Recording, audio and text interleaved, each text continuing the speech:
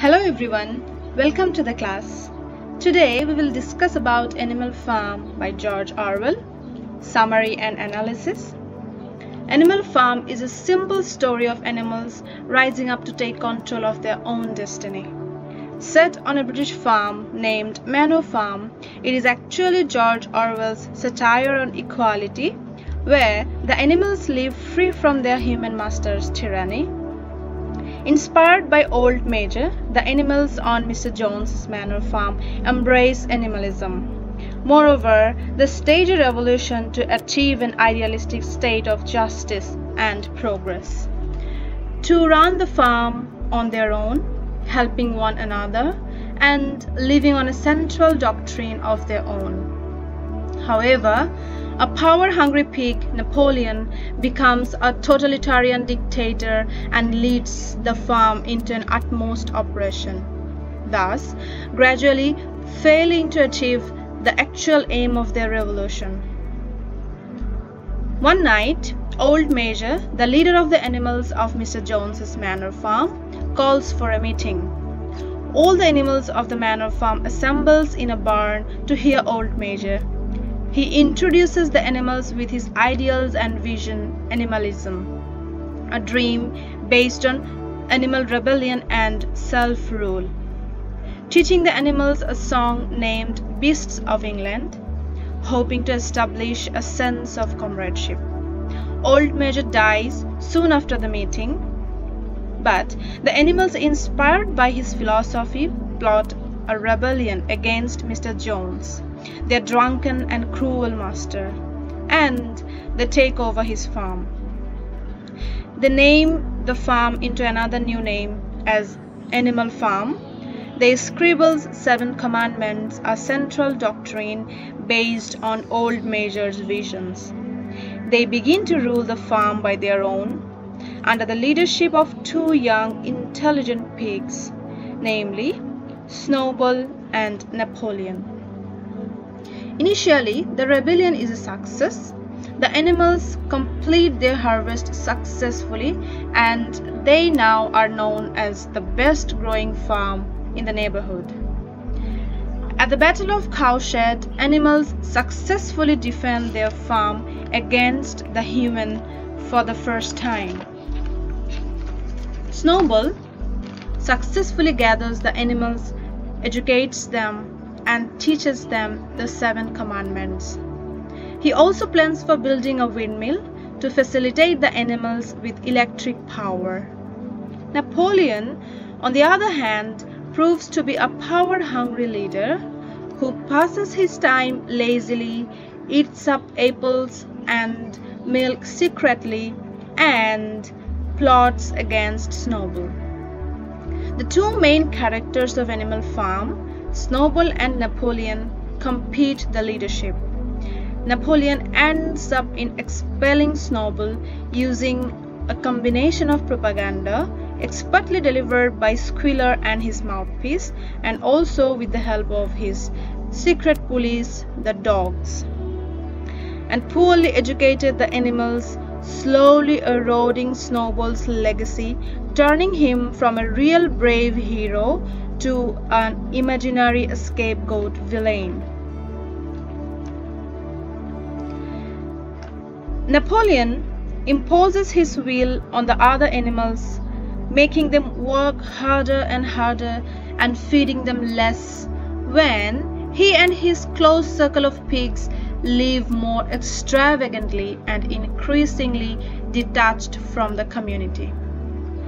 He orders for construction of a windmill, which was actually Snowball's idea he once fiercely opposed. Napoleon begins to communicate with humans, those who are known as the sworn enemies for animals. He communicates with Mr. Pilkington for supplies, and also with Mr. Whymper, the solicitor. The animals defend their farm again from a human attack. The attack was from Frederick, one of the neighboring farm owner, but the windmill of Animal Farm has been destroyed in this process. Animals rebuild the windmill. Boxer plays a very important role in building the windmill. He eventually sacrifices himself in this process. Boxer, a noble idealist cart horse who was so responsible for much of the farm's success, is sent to slaughterhouse, and the animals were lied to what actually happened to him. However, Benjamin, the cynical donkey, could understood that something is wrong with Boxer. Gradually, Napoleon and other pigs and animals close to him begin to violate the rules of 7 commandments. By the end of the Animal Farm, time is past and the original 7 commandments animal lived by has been modified to a single maxim. That is, all animals are equal, but some animals are more equal than others. Pigs walk on 2 legs, they wear clothes, and they drink alcohol. Also, they have started to live on Mr. Jones's house, and they are the only animals educated.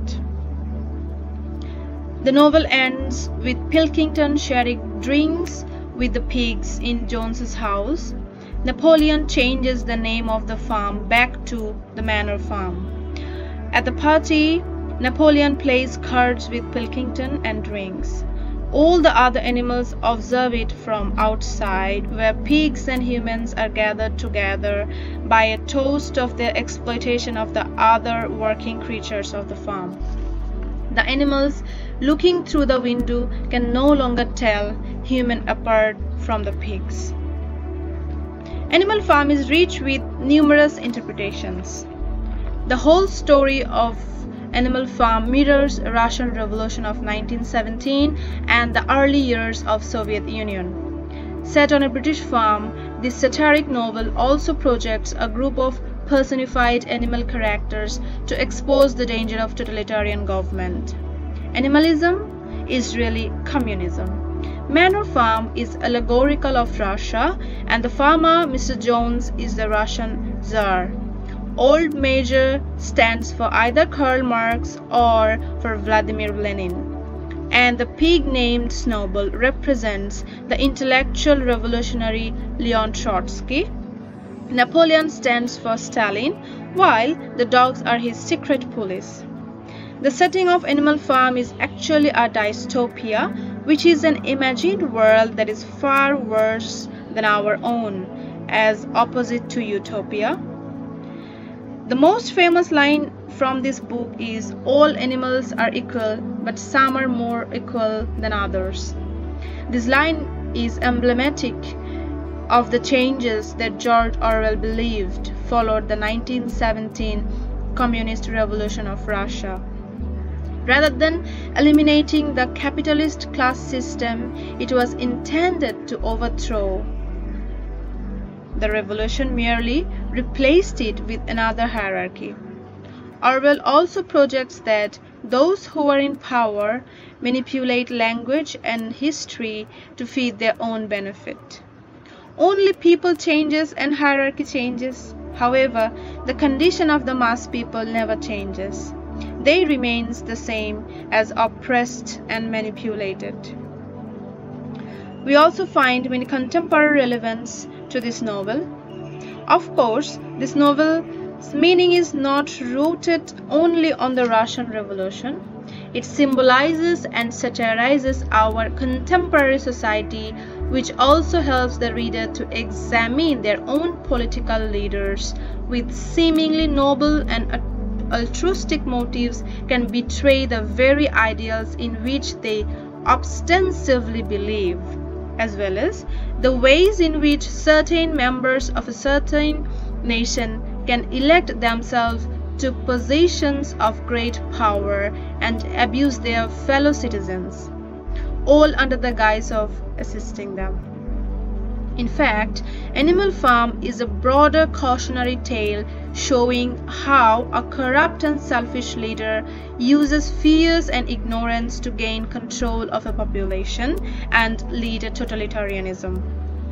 And therefore, at the end, everything remains the same. The revolutionary leader turns into dictator again, and sometimes proves himself even worse than the previous one. That's all for today. If you have any question, you can ask me in the comment below. Thanks for watching this video. If you liked the video, give it a thumbs up, and don't forget to hit the subscribe button if you want more such videos like this.